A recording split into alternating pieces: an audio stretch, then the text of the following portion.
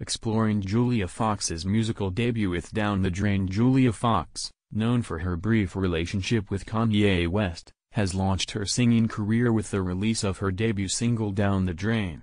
This track not only shares its title with her Dwamili Vinci A Trace memoir but also seems to draw inspiration from her personal experiences, particularly referencing her past as West's muse.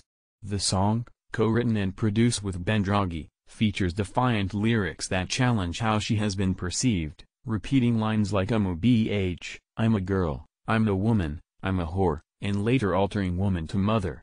The lyrics express a fierce independence and refusal to be defined by others, highlighted in phrases such as I'm a menace, not a muse. The baddest f***ing drug that you'll ever use, hinting at her previous discussions about her role in West's life. Julia first performed the song publicly during a DJ set by Charli XCX in February before its official release.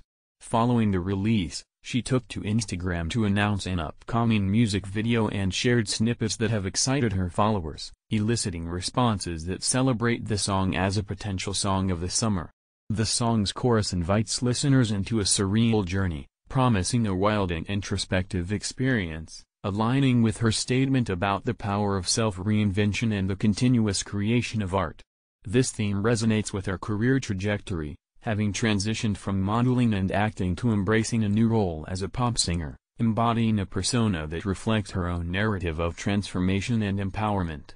The music video for Down the Drain is scheduled for release soon, further expanding on the themes of her song and memoir.